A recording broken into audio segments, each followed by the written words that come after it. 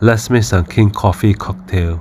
Gonna make some coffee ice cubes, freeze overnight. The next day,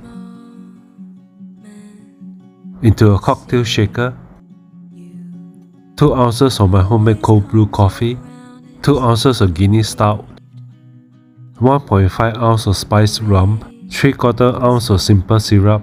Semi-tight and shaky shake. Look how foamy it is. Strain into serving glass. The coffee ice cubes as well. Fill up the glass with some cream. Pinch your ground cinnamon.